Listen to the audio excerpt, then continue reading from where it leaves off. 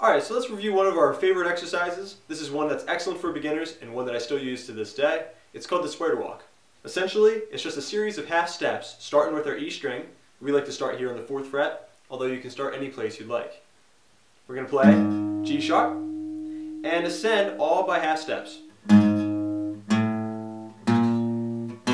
As I go up the frets, I make sure that I'm playing right up on the inside fret, pressing nice and hard with my wrist forward and my knuckles to the ceiling.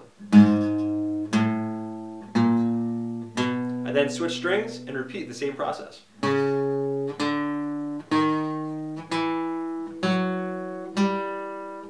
the way up the neck.